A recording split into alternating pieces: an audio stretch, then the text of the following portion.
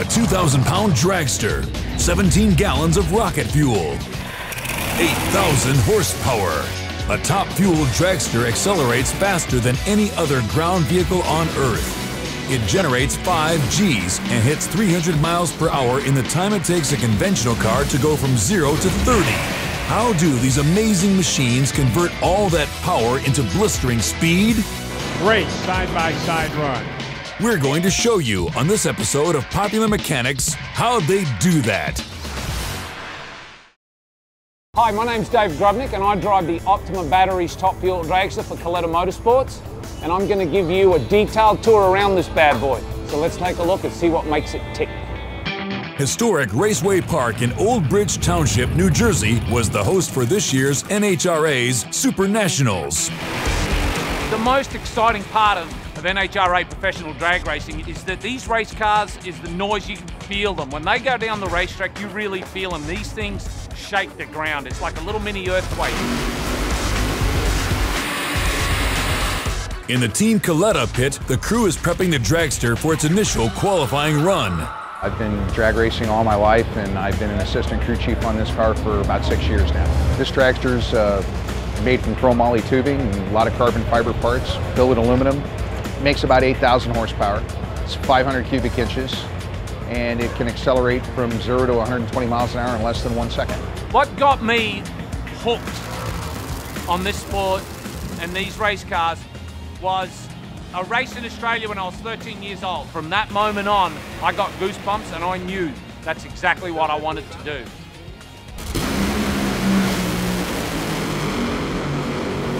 There you go. David Grubnick, 382.0. Now let's analyze the run second by second. In only half a second, the cars have blasted to 74 miles per hour, traveling only a little over 21 feet. Now at 1 second, they're already up to 113 miles per hour and 75 feet from the start. The ignition advance is retarded from 56 degrees to 27 degrees, a strategy to keep the tires gripping the track. At a second and a half, we're at 162 miles per hour and 125 feet. By this point, the clutch's throwout bearing has moved through 3 of 5 of its stages, increasing the pressure on the discs. 2 seconds in, we're traveling 231 feet and are now approaching 213 miles per hour. The fuel flow ramps to 95 gallons per minute. At 2.5 seconds, we've traveled 420 feet and are at 248 miles per hour. Some of the clutch plates begin welding together, pulling the engine to 6,800, its lowest RPM of the run. Now only 3 seconds into the race, our car has traveled 650 feet and is now going 275 miles per hour. Thanks to 5,000 pounds of aero downforce, the tires have incredible traction, but wind resistance slows acceleration to about 4 Gs. 3.5 seconds in, we're at 783 feet and traveling at 293 miles per hour. Many of the spark plugs have now burned away, so the engine is dieseling and some cylinders simply don't fire. Now at 1,000 feet, the winner crosses the finish line going 315 miles per hour.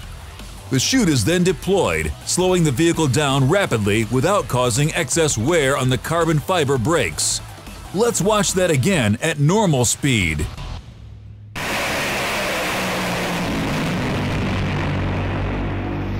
Now let's see how some of the main systems in the dragster work together to create this awesome power.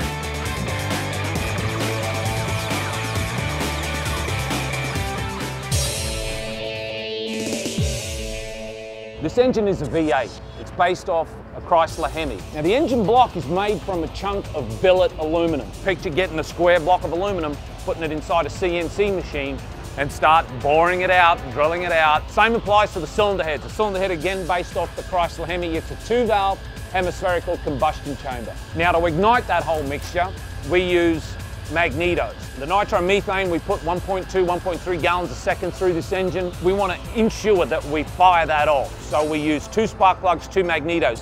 These magnetos here generate approximately 44 amps of primary current. If you want to do, you could do a little bit of arc welding with these things. So they're very, very stout.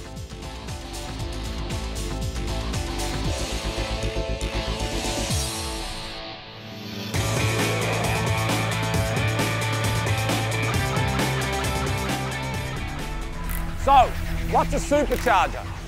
Well, your average day passenger car breathes air, just like we do. And it breathes air at what we call atmospheric pressure. So as the internal components of the engines, the pistons go up and down. As the piston goes down, the intake valve will open and atmospheric pressure will push the air-fuel mixture into the cylinder. Well, what we do is we force that into the engine under pressure, and that's what this supercharger does. That's what Mikey's working on right now, getting it ready for race day. This supercharger takes a gulp of air and forces it into the intake manifold. And we have a reserve, enough of a reserve, that will actually build approximately 50 psi of manifold pressure. So think of 50 pounds of pressure sitting in behind that intake valve, and every time it opens, it's forcing that much air into the cylinder. And that's what this little bad boy does. And when it does that, and we open up these butterflies, believe me, it's a lot of horsepower.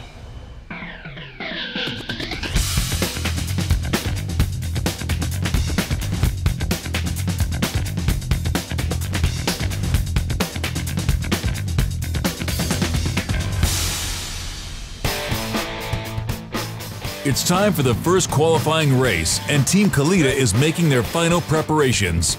The Dragster is towed to the staging lane for its first run. Driving this race car it's all about focus points. There's so much intensity that happens to drive this thing, you really don't pay too much attention to anything else other than what you're doing at that specific time. So there's no point in worrying about keeping it in the groove until you've done the burnout correctly and backed the car up.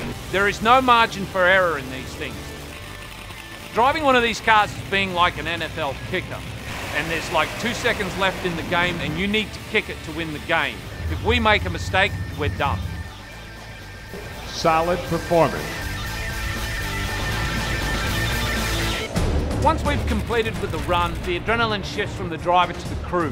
We're the total opposite of NASCAR or any other motorsports where they spend most of their time on the track. We're on the track for a short period of time and in the pits for a long time. The car comes back here to the pit area, gets put up on jack stands, and you'll basically see 5 guys taking the engine apart, taking the transmission out, taking the clutch in and out of the car. It's all part of the refurbish process that happens every run. We have spares for everything.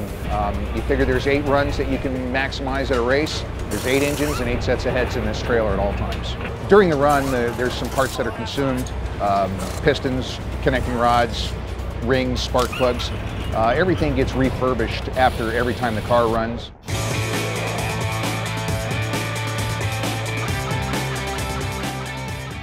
What we use is nitromethane. Now, gasoline itself actually carries more energy in it per gallon. Now, the reason we can make so much more power is because we burn so much of it.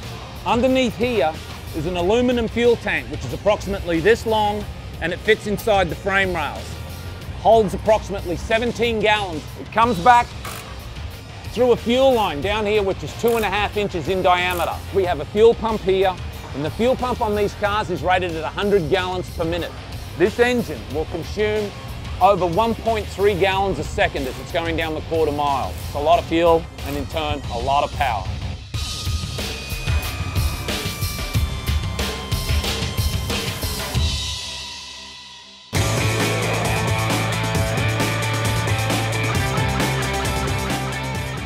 The clutch itself is important because it's the buffer between the engine and the tires on the racetrack.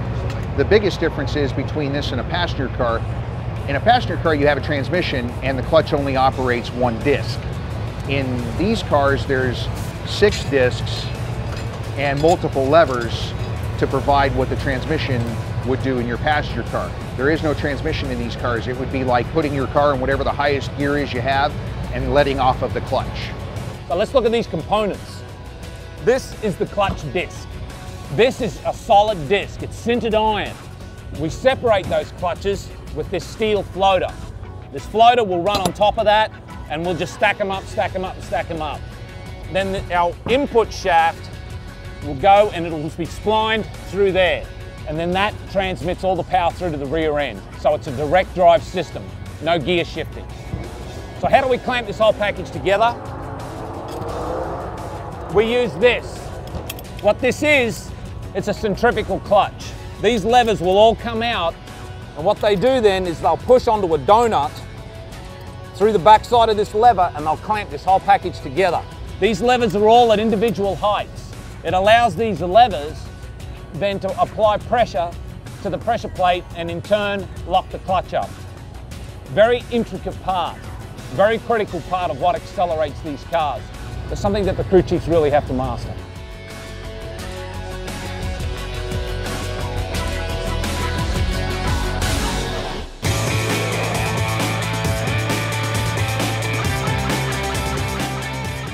So how do we accelerate a 2,000-pound car to 5 Gs? Well, we do it with these tyres. These tyres are absolutely amazing. The sidewall here is no more than approximately 150 thousandths thick. That's not very wide. The reason it is that way is it's a wrinkle wall slick. When this tyre sits up there on the start line and I step on the gas, this tyre will stick itself down to the racetrack. What that's doing is essentially increasing the footprint. So statically it's this big, but once I step on the gas, it rolls itself out. That's how we can accelerate it so fast. Once it goes through that part, it has to what we call get up on the tyre. It transitions. The centrifugal force of rotation will make this tyre gross. They'll go from being this wide at the start line to being about this wide at the finish line. And that's like shifting gears.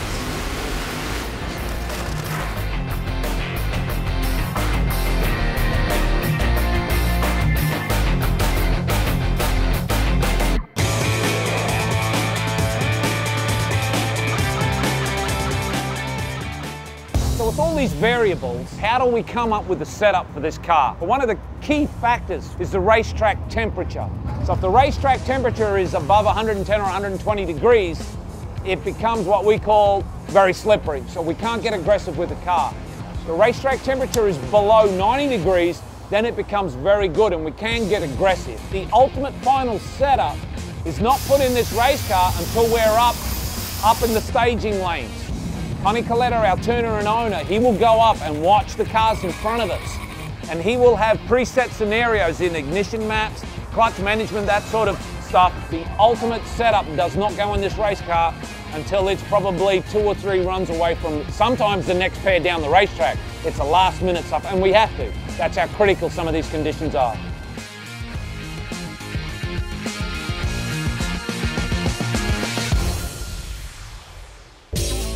In one 10-month season, the Kalitta crew will race over 180 times, covering 34 miles of racetrack in 11 minutes. This is the ultimate test of any machinery, systems, and crew that help support it.